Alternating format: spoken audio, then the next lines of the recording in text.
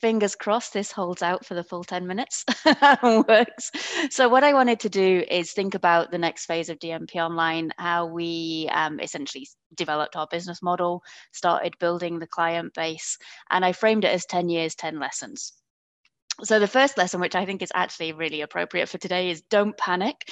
This is Lance Corporal Jones from Dad's Army for people who aren't from the UK and don't know the cultural reference. Given that I'm Jones, I think this is quite fitting, but also for all the issues we've had today. I think things always happen that are unexpected. So the first thing is don't panic. We were facing quite a scary prospect, to be honest. Like when we had the removal of funding from GISC, it was unexpected. We had an active service in DMP Online and a growing user base, a number of people from overseas also using the service. We knew we needed to start charging to cover the maintenance cost because developers need paying, as do help desk staff. But we also knew that people were used to getting it for free. And to be quite honest, we obviously know wage bills, but it's hard to calculate what does this even cost to run. So it was a very kind of like mind-blowing, scary time to try and figure out what to do next. But I think the primary thing you need to know is what your values are. And when we were defining what we did with DMP Online, I think you've got to be true to yourself. It really mattered to us that the code base remained open. So when I first approached Glasgow Uni and said, okay, we have this tool, we have customers, well, we have people overseas who want to use it, they expect to pay. How do we do this? They wanted us to protect the IP, set up a company, spin out. And that was absolutely not the way. Well, it's not what I wanted from my career, but it wasn't the DCC values either. We really wanted to try and keep free access to the tool wherever possible. So we didn't want to be charging researchers. And this is what led to the freemium model. So it's an open source code base. Anyone can take the code base, run it themselves. And we've put the charges on essentially added value services for institutions or for organizations that want all the admin data. And the next thing is, I think, just to be honest, this was work in progress for a long time. And I think you've got to just accept that those things take time. It took us years literally to figure out what to charge and how to charge. We kept telling people, okay, yes, you can use this service. We'll give you access for free for now, but there will be a charge at some point. We didn't know when that would come in. And there was way more work than we ever expected around the contracts, the SLAs, all the processes to set things up. So one message I would give to the colleagues who are now running DMP Online is double or treble any time estimate. And also don't beat yourself up about not getting stuff done. I remember sometimes, I'd see an email from somebody that I'd responded to them a year earlier saying, oh yeah, we're figuring out our costs at the moment. And I was horrified to realize a year had passed. But there is always a lot to do and it's difficult work. So try not to beat yourself up.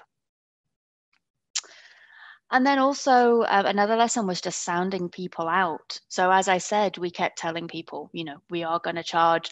It was very much finger in the air when, we were thinking about the price range and we'd quote something on an email and get people's gut reactions. I also spoke to people in a number of different unis to try and understand their positions. Was it easier to pay for a membership or was it easier to pay for like a service with a certain contract? So we did some very loose market research. We probably should have done more, but there's only so many hours in a day. And then we got to the phase like halfway through, okay, we have to just do this. We have to just put out our charges, start, developing the service. And really ask ourselves, what's the worst that can happen? We could end up with no customers. We could end up with some upset people. And we did have a few unis that were disgruntled because, the charges came in, they couldn't put it into their plan. They found it difficult to transition. But actually what happened was that we kind of grew very quickly. I think it isn't quite 60 customers, but essentially we took on a lot of customers in a matter of months. And it was, breakneck acceleration. I did feel like my neck was going to break at some points when I had all of these contracts to do and all of these inquiries to handle. But ultimately, I think it's been for the best. So the next lesson that came out of that was that you need to grow your team. And I cannot tell you what a relief it was when we knew we had, income for, well, initially 1 year was our contracts, but people kept asking for longer contracts. So many are now 3-year contracts. But that let us take on more staff, and that was a huge relief. You have less single points of failure. It's not all down to like individuals, like one developer, one person doing all of the liaison. So you can avoid that burnout and stress. And it also meant we could leverage different skill sets. So yeah, we grew the team, more developers so they can focus on different areas, and bringing in different people like Magdalena, who's done all of the customer development work. Let's see if this will actually advance now. Please advance the slide. Okay, next lesson, collaborate internationally. We've been hugely lucky, the work we do with the DMP tool in the States, and also now the French, the DMP Opidor, using the code base. And there's massive benefits you get from that. Obviously, two heads are always better than one. It means you bring in different perspectives, more insights. I think the decision making is much richer as a result. And it also means that we get features for free sometimes. So there'll be something that the French have added to the tool, and we can then just push it out and offer it to our customers without having to have done that extra work. So definitely having an international community around the code base is really valuable. And then picking up on community, also building the community of users. This is us all doing axe throwing in Manchester one time after a user group, which was a lot of good fun. And I think these social bonds are hugely important. And I have to really thank Magdalena for this. She's set up regular user groups, does monthly knowledge exchange, drop-in calls, is doing the newsletter and the socials that we have.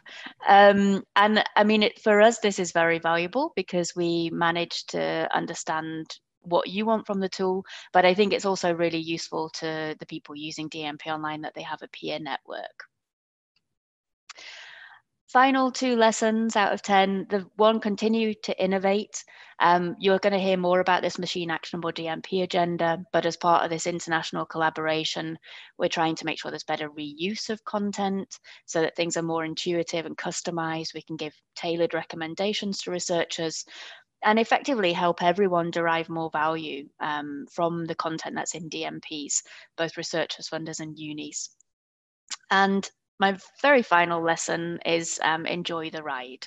So this is from a DCC conference a few years ago on the DMP panel. And clearly you can see that you can have a lot of fun working in this space of DMPs. I really actually miss the work at DCC for that, but I'm glad to still be part of the community at a distance. I'll maybe have to get GÉANT to get involved in DMPs. But that was my lessons, and it's been a very enjoyable journey. I mean, tough at times, but very good seeing the community grow. So thank you all very much.